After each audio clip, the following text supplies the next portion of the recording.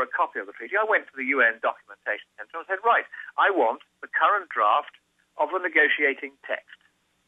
And they looked at me as though they were baffled. You know, the librarian there, who had stacks of papers behind her in various languages, she just looked as though she'd never heard of it. So I insisted, and it took about 10 minutes, and they consulted each other. There were 3 or 4 of them arguing over it. None of them would produce the document. So I then did a quick interview with a passing TV camera and came back to the attack, and I said, look, I know this treaty exists because this is what the conference is all about. It's discussing a treaty draft. And they said, oh, no, we've got no such thing. And I said, well, you have, and I want it, and I'm not going to be put off. And if I am put off, there will be an international diplomatic incident. And only then did they produce a stack of papers 2 inches thick, 1,000 pages, most of which was just complete irrelevant. But right at the bottom of the stack, when I ploughed my way through it, I found hidden the draft, or the current draft of the treaty. And once again, they are desperately trying to conceal from everybody here the magnitude of what they're attempting to do. They really are aiming to set up a world government. They no longer use the word government in the treaty. I think we've frightened them off that. But all the institutions of this world government and the enormous powers it's going to be given over free markets to tax the American economy to the extent of 2% of GDP, to impose a further tax of 2% on every financial transaction, and that could come to a very large percentage of GDP overall, and to close down effectively the economy of the West, transfer your jobs, if you're listening to this, to third world countries.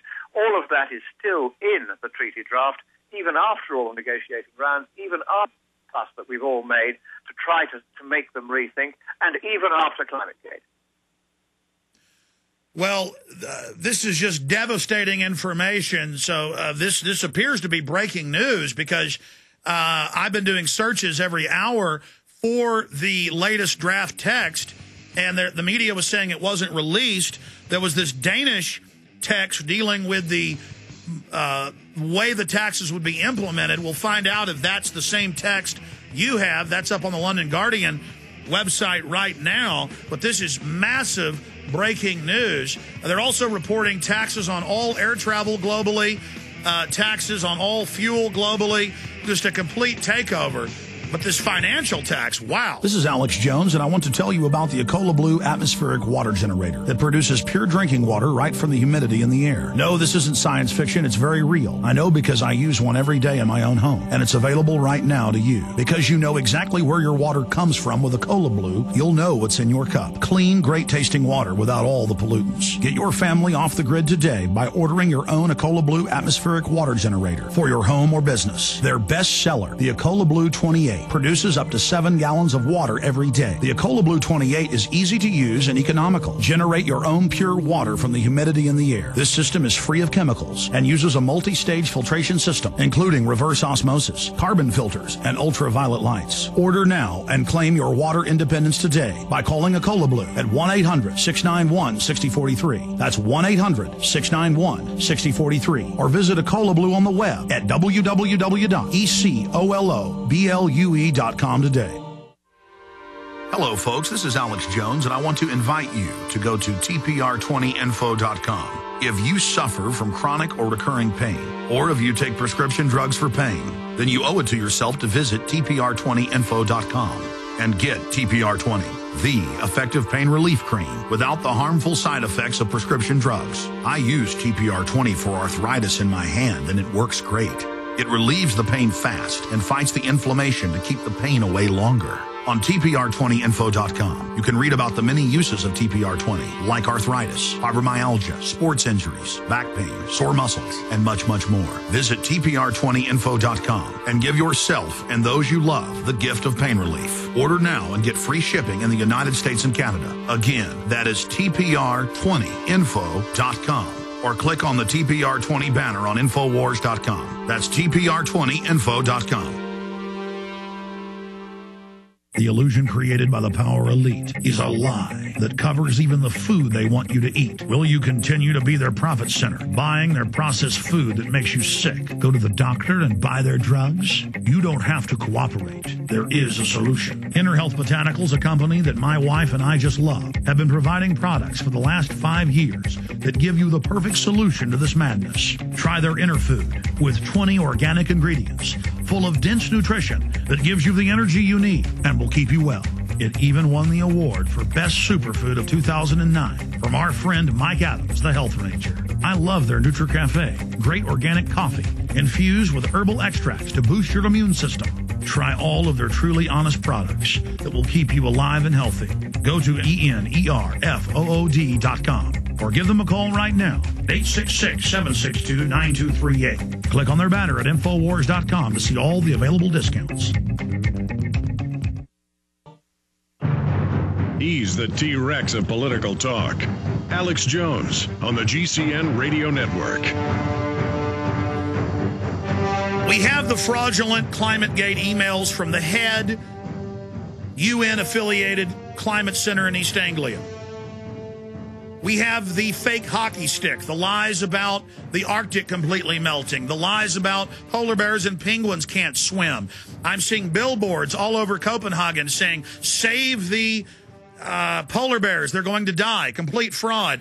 Big billboards of little girls saying, please don't let me drown. The most base, mindless, fraudulent information. Holdren saying 13-foot sea levels when the UN themselves says, 7 to 21 inches, and that itself based on a fraud.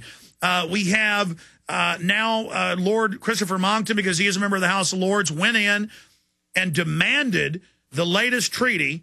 This is breaking news. It has everything that was in the previous one and worse. You're going to hear this now breaking. We have the Danish text leaked of the architecture of this global government, how private corporate interest, IMF, World Bank, will run the system, not even the UN.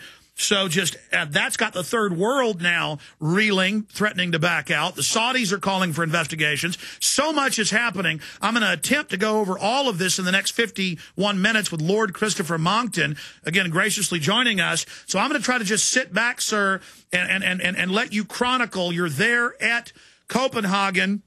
But also the good news, UN climate chief does say hacked emails are damaging. But as you said, they're like the cat caught with a canary in its mouth, going on about its business like it's no big deal.